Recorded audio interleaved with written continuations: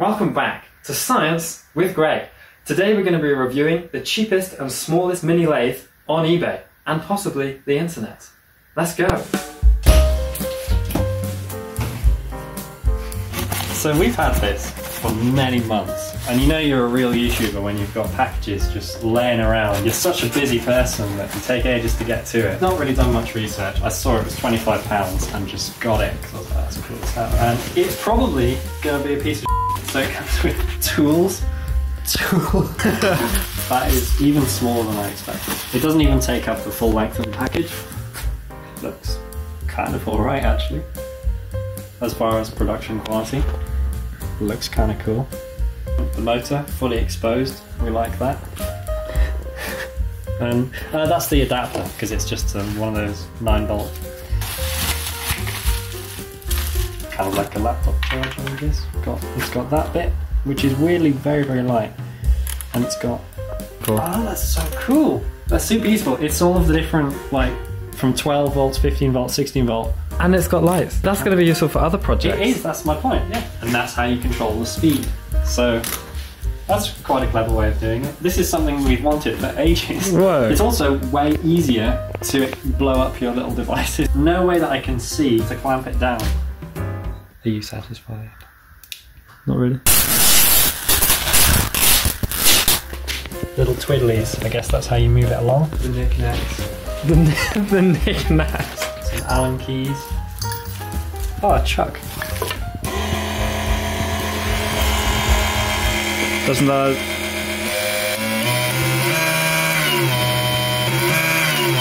That's dubstep.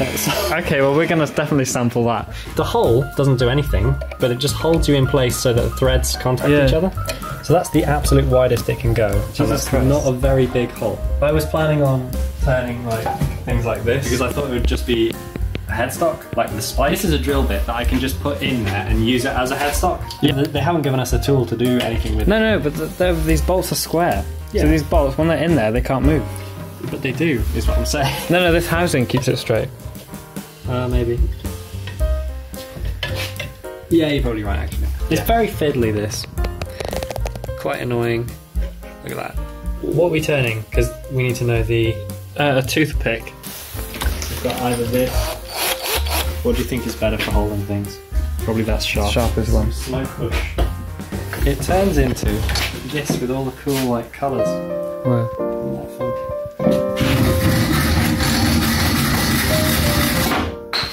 Even on this scale, the tiniest bend is going to make a huge difference.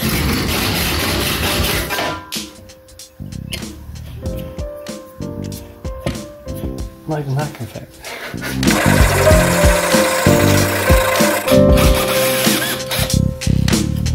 So just making a little thing for that point to sit in.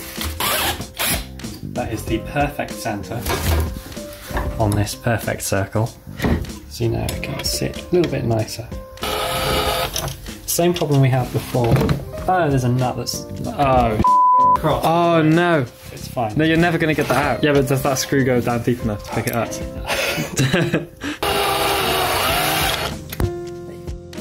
So this is the tool rest that your tool sits on there as it goes into there. But for the real lathe, this is what it should look like. That little thing there is that. Usually I'm working on this scale. Jesus, what? Yeah, it's very long, but like the actual head is not that significant. Yeah. So this was £250 and this is £25. There is 100 times different. 10. 10 times different. Help me. We've got... Oh yeah, we've got this one, which is this one. That's good. The skew chisel. It's a perfect V, which is hilarious because it should be like a bowl. That's a bit better. Spindle gouge or something. Or roughing gouge. That's a proper skew because it's actually skewed instead of being flat in the front. The Old Faithful. I never use it. We'll rough it first with the gouge. No, that's the lowest power.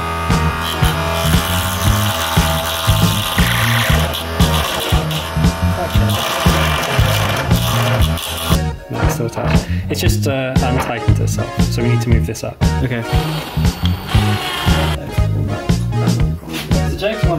idea is to, instead of use this, we're going to use the normal crosshead drill bit of the actual drill in the chuck here and have an actual screw in the wood and they connect, because that's just a perfect fit there. The only other thing that I could think of that comes from normal turning is a woodworm screw, where the chuck holds this piece here, either there or there. You can see it's dovetailed, so it's very secure. And then you drill a small hole and then just turn that onto the piece so that that becomes one, and it's got that screw on the inside.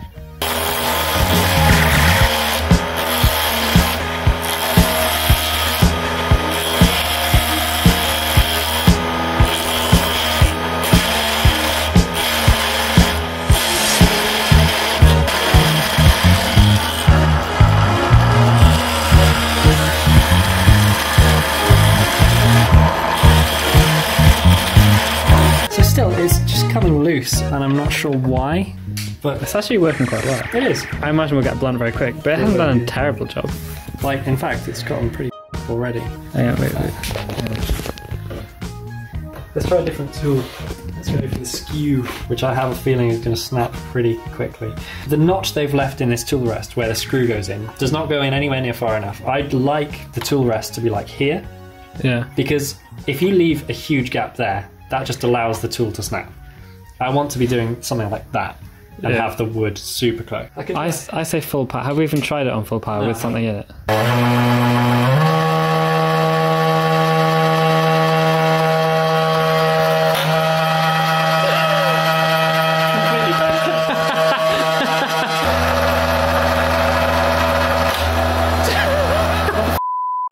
How was I doing so well before? Whoa, look at it! Wait, did you bend it? A little bit, yeah. Let's try again.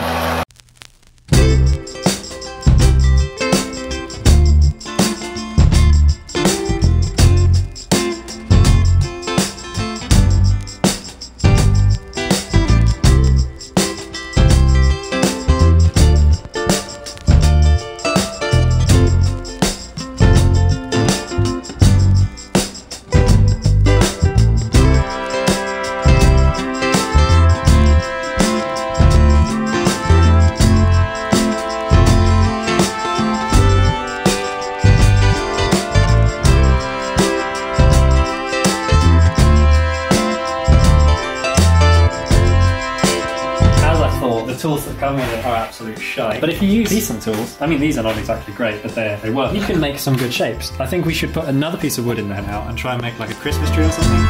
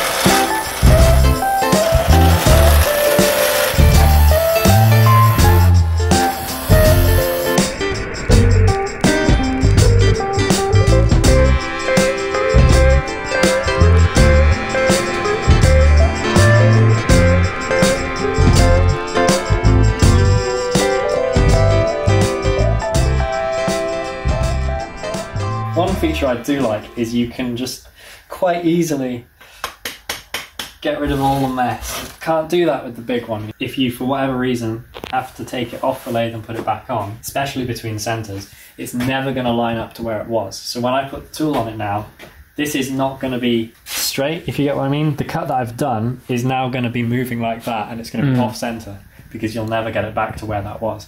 Unless you're using a chuck or something, that's why we use this. Got like a bolt, so I make the recess, and then that's there forever, and I can take it off and put it back on, and it will be the same, apart from warping. But between two centres, I've just got to reshape it.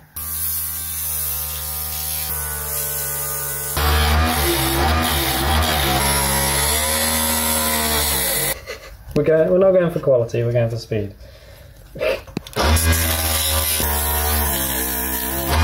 There we are. Let's Shit, this is the worst thing I've ever made.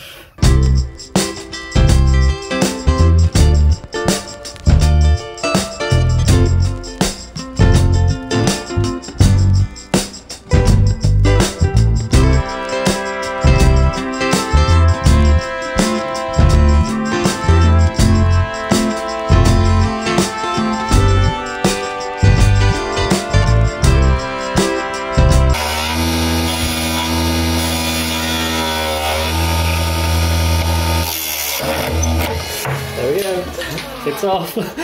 Oh wow, it's actually ripped some of it out because the pith. Ah, yeah. Because this is not very dry at all. This was cut like 6 months ago. That tree over there, sycamore. That there is perfect to put a little hook in it. It was an intentional feature. Perfect. That's actually a good point. That's exactly what I wanted all along. There we are. That's pretty nice, isn't it? It is, yeah. Piece of shit. Nah. But it can stand. Is the screw out of it? We're just going to leave that in there. oh yeah. Well, what do you think? It gives it some weight. Just take. You can leave it in there. There we are. Wow, it even stands I'll up. put it, thumbnail. Put it there. We could paint it. I Could mean, we've paint not got it. time for that, but where should it go?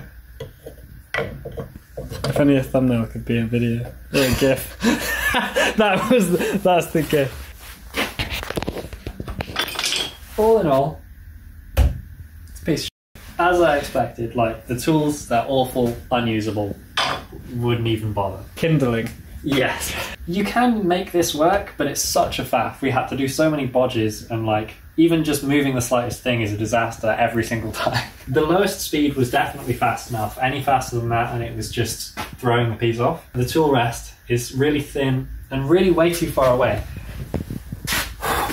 See that the notch in this for the screw doesn't come any further, which means you can't push that any further forwards towards the wood. That's probably the biggest thing for me, is because it means you're always like overextending, and that just throws the tool out of the way. There's also just not a lot of things that I can think of to do in this scale, which means like you're less likely to use it. So I would have to recommend spending 10 times as much money for this instead, because this is kind of a waste of time, honestly. It's a bit of fun, and it's probably only fun if you already know what you're doing. If this is what you're trying to learn on, it's going to be hopeless, and it's going to put you off the hobby altogether, I think, because it's just so annoying. But it was, for me, £25 well spent, just because it was funny. Shipping included. Yeah, it's free postage. Yeah. I don't think you can change the chuck. It doesn't look like you can, because I think that just is the axle.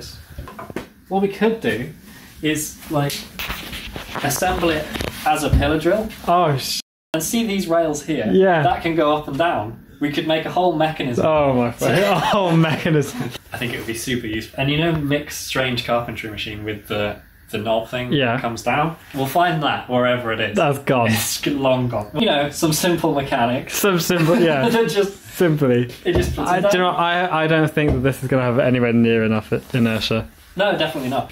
I'm going to push something on, and then it's going to go through my hand. I think this is possibly the stupidest experiment we have ever done, because it makes no sense. Practically. It makes so much sense. It makes literally no sense. Don't worry, I'm being safe. Oh my fucking god. What's the advantage here? See? Leave a comment about what we should do with this.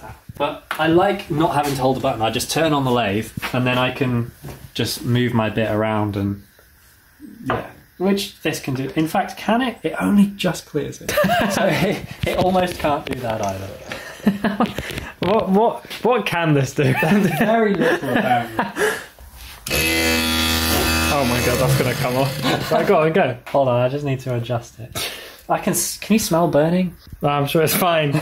Oh, is it this down here? Is this thing on fire? Oh, could well be. Nice and smooth. Yeah. Wow. Was that full power? That's lowest power. Full power. Yeah, that's good. That's good. It's sand. Oh, it actually is sanding the metal. Oh, that's what we can smell. Let me take it off. Well, we're smelling aluminium. We're smelling paper versus aluminium. There it is. Bruh. Can you tell me about this? Chop saw, How much was this? £150. Do you use the extraction? Not really, because it kind of, the bag just sprays. It can be all sorts of angles and all that stuff, and that tilt as well. But if you're doing anything big, anything like bigger than that, you can't really use it, so I have to do it by hand with that faithful saw there that's very blunt. Specifications on this? Couldn't cut butter. Could it not? No, it could. Okay. But like when you've got to go through, and I do a lot of mainly large logs, this sort of scale, what I need to do generally is slice that entirely in half, and I do it with that handsaw, and it takes hours. My number one product that I make is Sawdust. I've got bags and bags of all different grades. There's like spaghetti at the top, fine dust from sanding at the bottom, all sorts. Should we do this? And then you still buy. You have a bag of bought stuff here. Yeah, that's for guinea pigs and stuff. Can't you use that for guinea pigs? If it's the stuff from sanding and that kind of all gets mixed together, then it becomes too fine and it's bad for their lungs. So I've heard. And then I also tried putting it on the garden, but the wind just takes it over to the neighbour's house and plasters their windows in it. So we didn't do that either.